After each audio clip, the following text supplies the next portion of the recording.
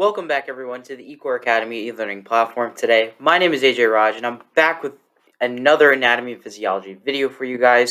And today's lesson is all about the lymphatic system yet again. So we're going to be finishing up our lymphatic system within the anatomy and physiology course, and we're going to end it off by talking about the different disorders, the major disorders and diseases within the actual system itself. But before we jump into that, please make sure to do 4 different things. Please make sure to smash that subscribe button down below, hit that like button on this video, turn on post notifications by clicking that little bell icon right next to the subscribe button, and also feel free to leave a comment down below. All of your comments don't go unnoticed. We would like future recommendations for any videos that you would like, and also just some constructive feedback. We will reply. I promise you that, and we do pay attention. So thank you.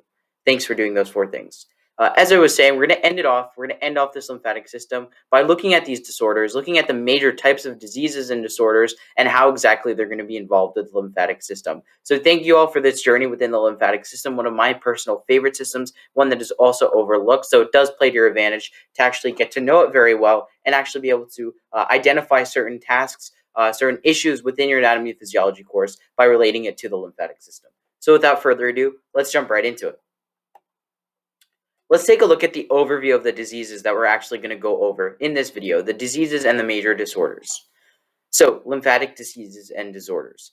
So the following diseases and major disorders are involved directly with the disruption of lymphoid parts and processes. So the diseases and the disorders are going to be related to lymphoid parts, but they're also going to have different correlations with different parts of the body. However, because they do have direct relation with the lymphatic system, they are considered major lymphatic disorders. And I will tell you the different degrees of these disorders, how they can be prevented, and what are some of their own symptoms, going over and showing you pictures of what they might look like. So starting off with our first disease, we're going to look at edema. That's going to be something that's known as common swelling, and it has to do with interstitial fluid. So that'll be our first disease, major disorder. Then for our second one, we have metastatic cancers. So these metastatic cancers are going to be involved with tumorous beings actually having free-flowing cancer cells throughout the body and how they affect lymphatic parts directly. And we have Hodgkins disease. So this is a Hodgkins disease, which is a specific type of Hodgkins disease. It's Hodgkin lymphoma. So we're going to discuss what Hodgkin lymphoma is, how it relates to the lymph node, and how it affects the body overall. Then, of course, we have non-Hodgkin lymphoma, which is a different variant of Hodgkin disease. And finally, we'll take a look at one of my personal favorites. Obviously, it's not a good thing, to have this sort of disorder and disease, but I've done a lot of experimentation through research on how exactly to prevent elephantiasis, and I will get into that in future videos to come, probably a research-based video for you all. So we're also going to take a look at elephantiasis, which is a special case of swelling and a counterpart of edema. So without further ado, of course, let's jump into all of these different diseases. Let's start off with our first one. We have edema. Edema is also known as common swelling. So common swelling is something that occurs whenever you maybe hit a certain part of your body super hard, or you have some sort of lymphatic obstruction within your body that causes for severe swelling, or just minor swelling overall. So edema is caused by any disruption of lymphatic flow or circulation throughout the different channels of the body. This can happen organically. Say, for example, if you get sick and certain lymph nodes or lymphatic structures like your lymph vessels start to clog up and they actually cause an obstruction, so then you have a lot of swelling occurring in that area. Or it could be if you get injured in a certain sport or a physical activity, either there's contact in that area or maybe even break a bone and bruise that area. Interstitial fluid begins to clump up at the site of blockage within the lymphatic channels, along those lymphatic channels, and it begins to occupy the region and give mass to the area. So not just to the lymphatic structure, but to every single surrounding tissue, all the surrounding tissue, the muscle, it'll start to form this fluid. And what exactly is interstitial fluid? Interstitial fluid is fluid that binds white blood cells together, essentially helps connect them together so that they have a stronger unison immune response against pathogens. So this interstitial fluid is having some sort of immune response, trying to protect that area, so it'll create a large lump of fluid. That's why when you touch a swelled up area, you know there's some sort of injury in that area or some sort of obstruction. So it's trying to protect the area by putting lots of fluid in the area, causing a major bump or swelling and rivet in the skin, so that the underlying mass of sensitive tissue, bone, can actually heal without being disturbed in that process. So some common examples, you can have it in the ankles. Say, for example, you have a lymphatic obstruction through your vessels in your ankles, or you hit your ankles in a certain area. That swelling will occur to increase the healing. and also it's commonly found in the wrists. So edema, in terms of the lymphatic system, occurs mostly within the ankles and the the ankles and the wrists, but they are due to a lymphatic obstruction, meaning they're most likely going to happen organically. Sometimes your vessels get clogged up, or sometimes high blood pressure can cause these issues to occur. And of course, it is a more mild disorder. Then we have metastatic cancers. So these are free-flowing cancer cells, and obviously by the name, it's cancer. So cancer is never good, and it's considered more of an extreme disorder. So metastatic cancer is when cancer cells break free from the original tumor that they're formed. Remember, there has to be a tumor formed initially, malignant tumor, that actually provides and produces these cancer cells throughout the body. So this is when these cancer cells break free from the original tumor and they develop and occupy other parts of the body. So lymph nodes are actually extremely susceptible to these metastatic cancer free-flowing cancer cells, as they allow for many types of fluids to pass through and filter out. Remember, these lymph nodes are small little organs that actually allow for the filtration of fluid within the body, whether it be blood or just other lymph that passes through these lymph nodes. So what happens is when it's filtering out these fluids and these free-flowing cancer cells are occupying that fluid, it'll then occupy the lymph node itself. And when these cells occupy the lymph node, they begin to destroy it while circulating through the fluid channel to other areas. So this will cause the node to actually inflame as all these cells are beginning to occupy it and actually deteriorate the node itself. And essentially, it'll cause either a burst or a rupture, or just extremely inflamed and swollen. And you can actually feel that pain throughout the body. It'll just come through certain symptoms such as fevers or even anorexia, like weight loss, and general cancer symptoms in that manner.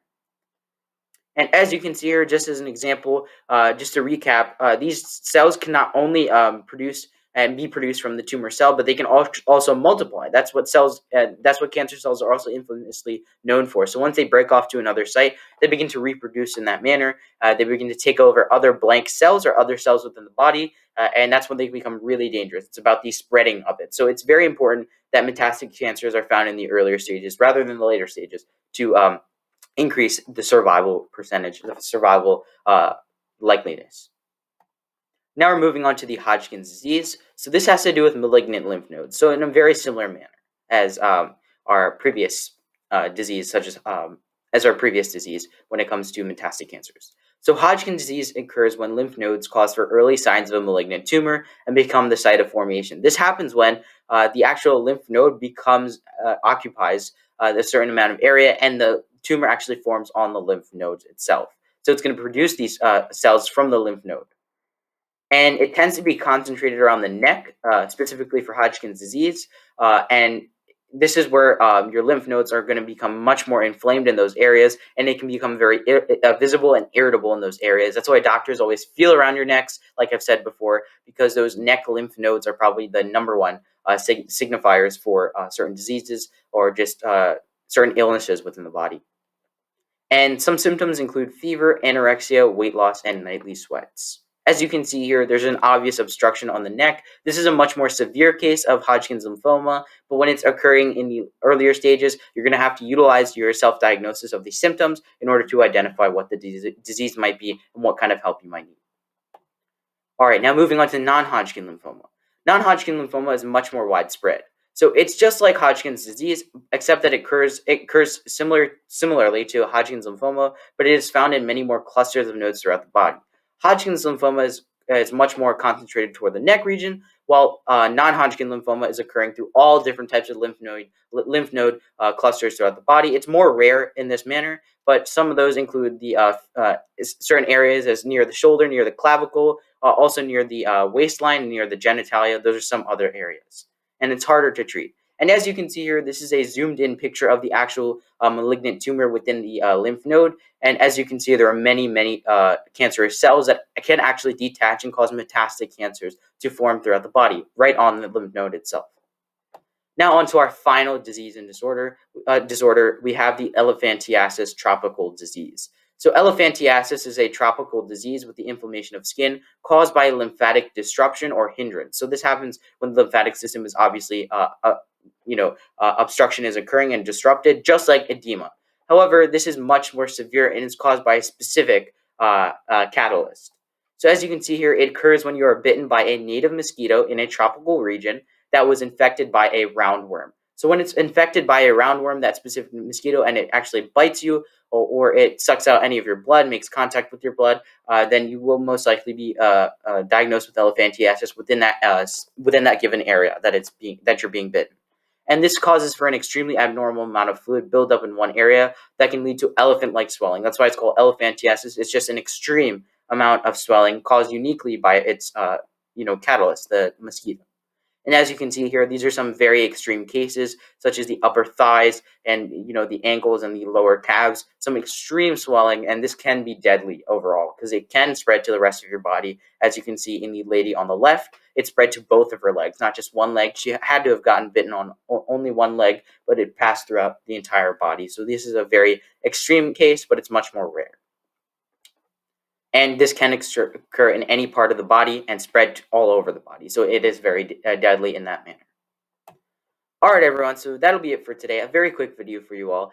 This has been the eCoreAcademy learning platform. Please make sure to like and subscribe down below and turn on post notifications so you don't miss out on any of our channel's latest uploads. And leave a comment down in the comment section down below. Check out our website at www.ecoreacademy.org. We have free note sheets, quizzes, and worksheets that go along with each and every single one of our videos. Email us at eCoreAcademy@gmail.com. And check out all of our socials. Links are in the description box below at Facebook, Twitter, Instagram, TikTok, and Pinterest. See what kind of interesting content we have there as well. And just see what kind of, see if you can utilize our mediums to share all of our videos to those who might need help in these certain topics. Once again, everyone, this has been AJay Raj. I had a blast making this video, and I'll see you guys in the next one. Peace.